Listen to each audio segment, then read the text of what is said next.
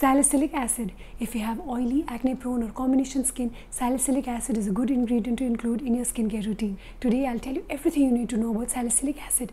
How does it work? What are the effects? Who will benefit from salicylic acid? Who should avoid it? How to layer salicylic acid? What are the precautions you need to take?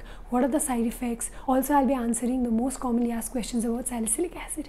Please bear with my voice. I had a very bad bout of cough and my voice hasn't recovered, but I'll try my best to be audible and I hope you'll find this video useful. Let's get started. What is salicylic acid? Salicylic acid is a beta hydroxy acid and it is an oil loving acid. It gets concentrated in the oil forming glands on the skin. It is available in many formulations such as face washes, serums, spot correctors and moisturizers. So how does salicylic acid work? Salicylic acid gets concentrated in the oil forming glands. On our skin we have glands which make oil and this is situated next to a hair follicle. So this entire unit is called the pilosebaceous unit. So the place from which the gland comes out, there is a lining. So when there is a disorder in the cells in this lining, that leads to formation of blackheads, whiteheads and acne. So salicylic acid gets concentrated in this area and reduces the stickiness of the cells. So this reduces blockage. So the cells do not accumulate in this area and then the oil can come out without any blockage. So this will reduce the occurrence of acne, blackheads, whiteheads and also the appearance of new eruptions. So who will benefit with salicylic acid? If you have oily skin, acne prone skin, combination skin, if you have blackheads, whiteheads, active acne or open pores, then salicylic acid is a good ingredient to include.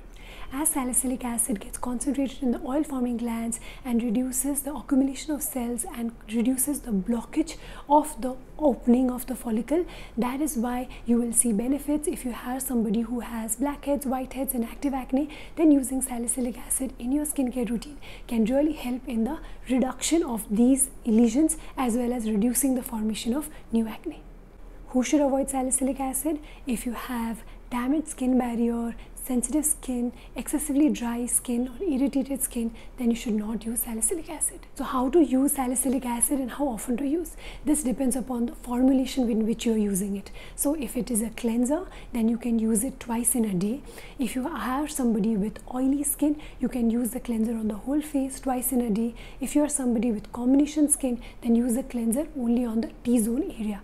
So first you will wet your face, dampen it completely, then apply a small amount of salicylic acid cleanser and lather it. Leave it on for about 30 to 45 seconds. Let the ingredients work and then you can wash it off. So cleanser is preferred in oily skin, acne prone skin and in combination skin in the T-zone area. Salicylic acid is also available in the serum formulation in which it is the most effective. So people with blackheads, whiteheads, active acne and open pores can use salicylic acid serum. This can be used once or twice in a day.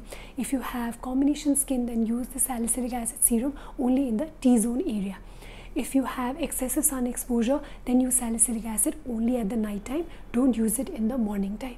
Salicylic acid serum can be used 3 to 4 drops, applied on the whole face and leave it on overnight. You can also use it only on the affected area like on the forehead, nose and chin and leave it on overnight. Salicylic acid is also available as spot correctors. So if you are somebody who gets occasional acne, then you can use a salicylic acid spot corrector. In this formulation, usually a higher concentration of salicylic acid is used along with barrier repair ingredients like zinc oxide so that it does not irritate the skin.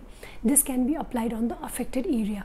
Remember that spot correctors need to be applied for about 4 to 5 days consecutively at night. Don't use it in the daytime. It might cause a lot of irritation and also leave behind a dark spot. So spot correctors should only be used at night.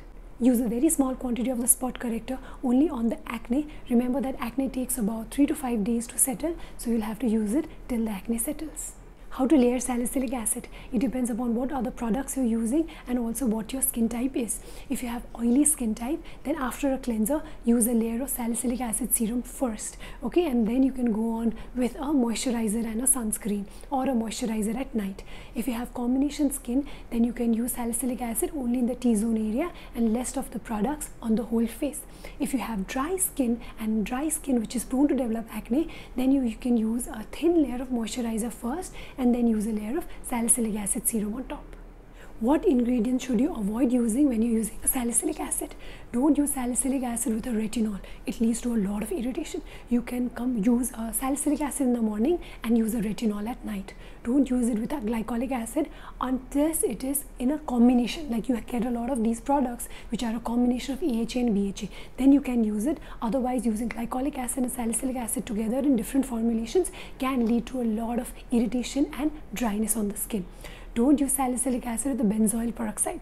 Benzoyl peroxide can cause your skin to become dry and irritated, so you don't want to use salicylic acid along with the benzoyl peroxide. Don't use salicylic acid with a vitamin C serum. Vitamin C tends to get inactivated in the presence of salicylic acid. You can, however, use a salicylic acid face wash and then go ahead and use a vitamin C. This is a good combination because the salicylic acid face wash reduces the pH and vitamin C then gets absorbed better in the skin. But don't combine a vitamin C with a salicylic acid serum because this can sometimes inactivate the vitamin C. What ingredients can you pair salicylic acid with? You can use salicylic acid with a hyaluronic acid, with a niacinamide, with pantothenol, centella asiatica. All these ingredients are very soothing on the skin and they also reduce the irritation potential of salicylic acid. So your skin can tolerate salicylic acid better. So you can look for these ingredients in a salicylic acid serum or combine your salicylic acid with serums which have these ingredients. What precautions should you take while using salicylic acid? Always remember to use a sunscreen when you are using salicylic acid. Don't use it if you have a damaged skin barrier or have dry, irritated skin. Don't overdo salicylic acid, okay? If you have a lot of acne on the skin, that does not mean that you apply a lot of salicylic acid. That can actually irritate the skin, damage skin barrier further and lead to worsening of acne. So please don't overdo salicylic acid. If irritation occurs, then stop salicylic acid immediately and just use a moisturizer and sunscreen. I have a video on how to manage a damaged skin barrier. I'll be linking it up in the iCard above. Do watch it. Now I'll answer some commonly asked questions about salicylic acid. Will salicylic acid treat acne? Salicylic acid alone will not treat your acne. Okay, your acne treatment depends upon how severe it is and the type of acne that you have. If you have a few acne here and there, salicylic acid can help in improving. But if you have moderate to severe acne, then you'll require oral medications along with these topical creams. Okay, so don't just rely on using salicylic acid. If you have acne, please consult a dermatologist and take prescription based medications in order to treat your acne. Can salicylic acid be used in conditions other than acne? Yes, salicylic acid is a keratolytic. That means it helps in shedding the dead skin layer. So it can be used in conditions where the skin is thickened. In those conditions, usually a high concentration of salicylic acid is used. So yes, salicylic acid can be used in conditions other than acne as well. Is salicylic acid safe in pregnancy?